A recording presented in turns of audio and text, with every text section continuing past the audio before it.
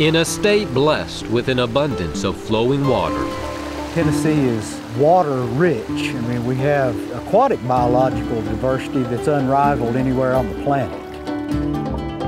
this river is a rare and precious jewel.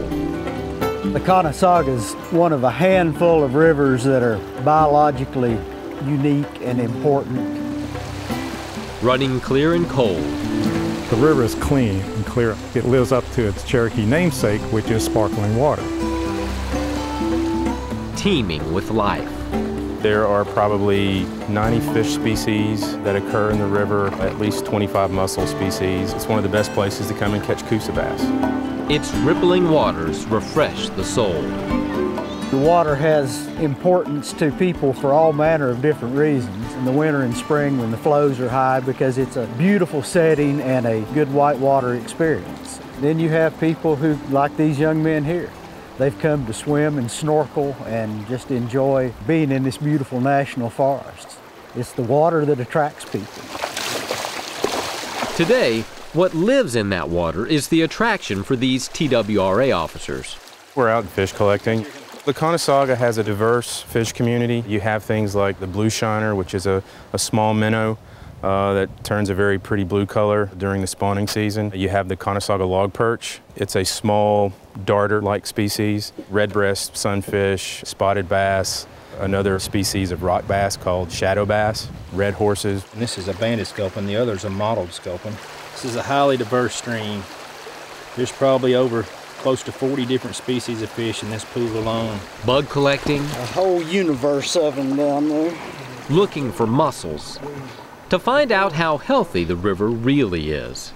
What supports that tremendous diversity of fishes is this wonderful habitat you see here, where you have shoal areas and deep pools and bedrock and cobble, and that allows the benthic community, the food chain organisms, to diversify themselves also. Benthic organisms are insects living in the stream bed. The more bugs you have, especially ones that don't like pollution, the better the water quality. This is an example of marvelous water quality. But that's not the case on the lower end of the Conasauga, where that jewel of a river has been tarnished. On the lower end, it's actually listed by the state of Georgia for being impaired. You go up to the upper end and you see how great this river looks, and then you come on the lower end and you think it's not the same river at all. And then you look at all the hundreds and thousands of sources of where this pollution is coming from. At one time, much of that pollution came from the nearby carpet industry. The Conasauga River for a while was noted for how the river changed colors depending on which dye they were using to dye the carpet that day.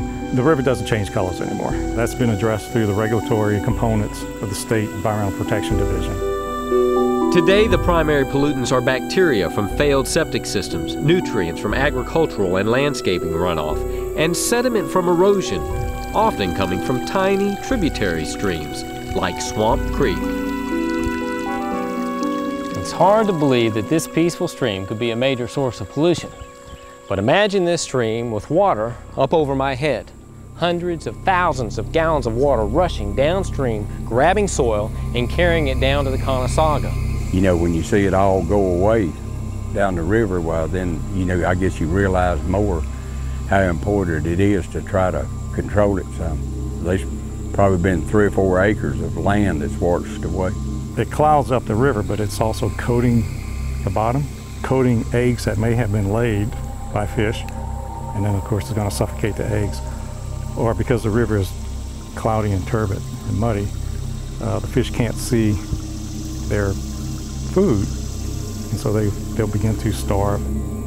Used as a pasture, the stream bank or riparian area was stripped of its natural vegetation and began eroding, forming a vertical bank that trapped the water during times of flooding. It was just a sheer wall of just exposed dirt. Every time the creek came up, the bank would collapse and fall in. So the first thing we had to do is slope the bank back so we can get rid of that vertical wall so that the water would come up gradually and then spill into the fields. In an effort to stabilize the bank, logs made out of coconut fibers and impregnated with native plants are placed at the base. Native grasses are planted and geomatting is placed along the bank to protect it until the grasses can sprout and take root. Within 6 months, we had this kind of growth on it.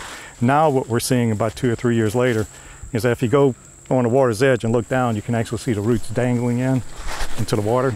Among those roots is where we see all the small fish hanging out. So we're creating a lot of aquatic habitat. The bank restoration at Swamp Creek is a small step forward in returning the Conasauga to the river it once was. While there is still much to be done, Frank believes he can see the Conasauga of the future, a river we all have the responsibility to protect. I hope that one day I'll be able to come and drive across the river on the lower end and see it kind of clear, see the rocks at the bottom. We are making improvements. I mean, when I hear Mr. Elrod talk that he sees fish coming back in here that had disappeared between the time he was a child until now, you know, it went through a period when he didn't see anything and now he's starting to see life come back. That's encouraging to me that things are changing and we're making some headway. Keeping this type of near pristine system as our population grows is just a huge challenge. And the more people who are interested in it, then the greater our chances are of protecting these kind of resources. So everyone ought to be interested in this little river. I'm Ken Tucker on Tennessee's Wild Side.